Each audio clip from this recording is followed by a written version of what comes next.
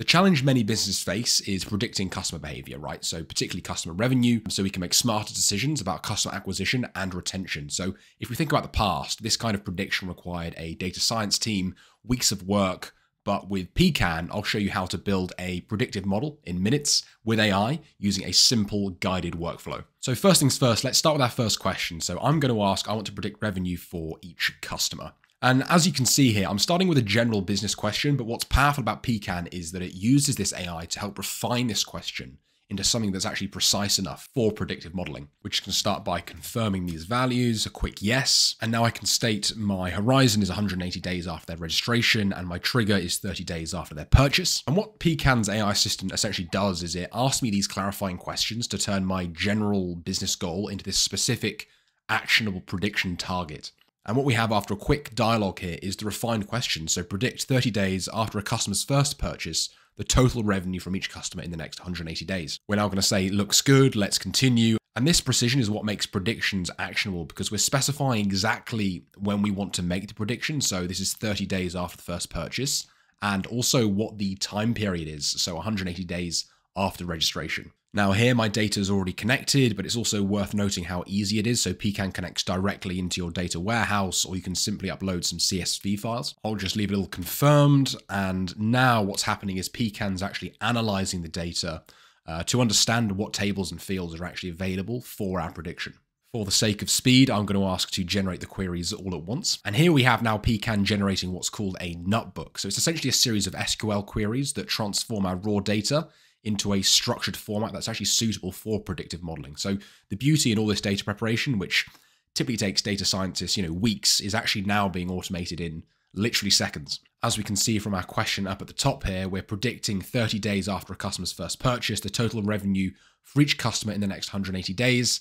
And that's reflected in the tables here because we've got this plus 30-day interval and also this interval plus 180 days here to get the total revenue over the next 180 days. Now, for the sake of speed, all you have to do is just hit run entire notebook and it will run all of these cells for you. And the ultimate goal of running all of these queries is to actually build out this core data set for actually training the model. Now, I'm pretty happy with this. I like how it's looking. All I have to do now is click on train model.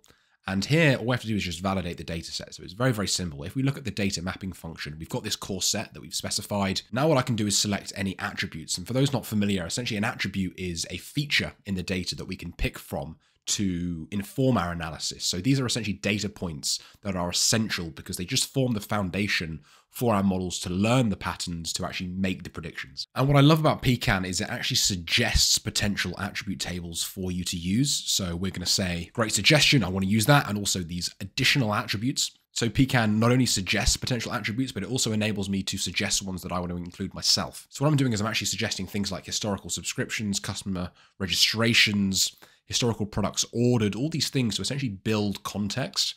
And what's happening here is that each attribute that I provide, what it's doing is it's essentially giving more context for the model to make more accurate predictions about the future. Once I'm happy, all I have to do is click validate datasets and it will validate all these datasets that I'm using to train and actually run my predictive model. Now we can just click through to continue to model training. We've already selected the dataset, we've already ran the tables. Now we can actually select the training mode. So this is really determining how long we want to train the model for to determine essentially how accurate it will be. In this case, I want it to be super accurate. So I'm going to choose production quality, which will likely take a few hours. All that's left to do is hit train model. And now it's time to wait. Okay, boom, our model is done. And actually what we can see here is it's super, super accurate in terms of what the actual values were versus what the predicted values were, right? So it's only a 8.4% differential here. And what we can do now is actually see how our predictions compare to the actual values. So the model is actually showing really strong accuracy with the predictive revenue closely matching the actual revenue across different customer segments. And actually when we compare our model to the benchmark, there's actually a really high degree of correlation between what we made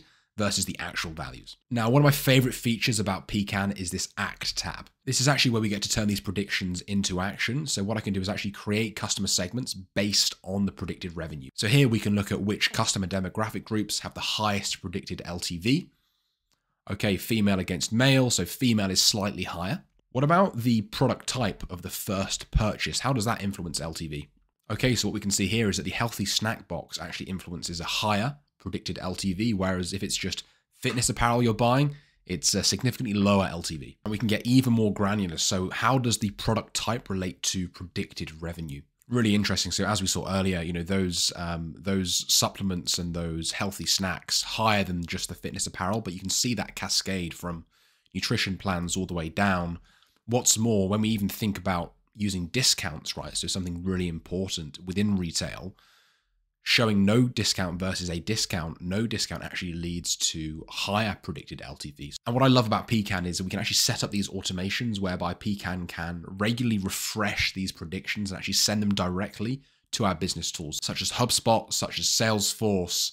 And we can actually configure this using a write connector to send these predictions directly. And the real power is that once we've actually configured these automations, we'll be able to constantly update these predictions flowing into the tools that your sales team actually use. So getting these insights on tap, on demand is absolutely brilliant to actually inform future campaigns. And I think this is super powerful because in just a few minutes, we've gone from this general business question here into something that's super, super targeted to actually build a predictive model to help identify our most valuable customers in our business. And, this whole process was guided and required no coding or data science expertise. It's just about using business knowledge to then understand what factors might influence your customer revenue. That's the power of predictive analytics. Let me know how you get on.